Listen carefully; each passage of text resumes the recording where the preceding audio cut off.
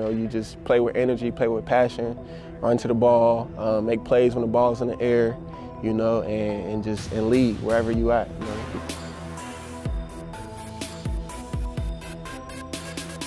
But many former players object to the settlement's definition of need. They say they're suffering from illnesses not covered under the proposed agreement. About 200 players have opted out. And if you look at the number of opt-outs on the settlement, it was less than 1%. Who opted out of the settlement? Who opted out, and that number is going down dramatically. Okay, behind me, you can see SoFi Stadium. State of the art, the Los Angeles Rams and the Los Angeles Chargers. The National Football League is a cash cow. It is the richest sports league on the planet. It averages in revenue every year $10 to $15 billion.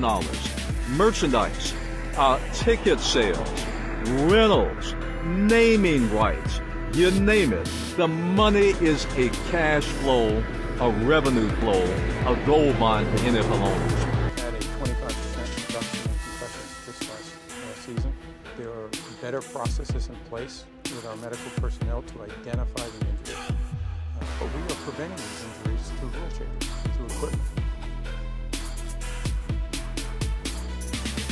How would you appraise the settlement that was made? Well, it's something that we thought was important to do because we want to make sure that the players who may need help, may need assistance, or their families get that as soon as possible.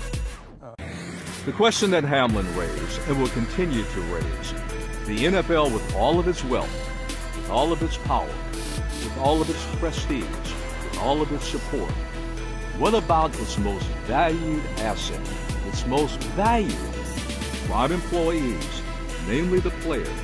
Are they benefiting from all of the financial largesse of the NFL and the owners? Are they, in fact, taken care of and treated? We're not just talking about as players, but as individuals, a league that cares about them. Where are we with respect to concussions today?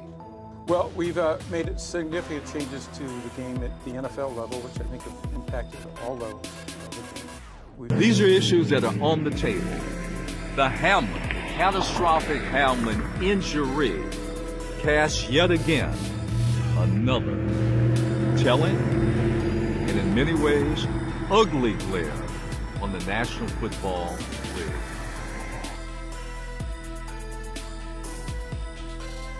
If you're a leader or if you ain't considered a leader, you know, just lead wherever you at. And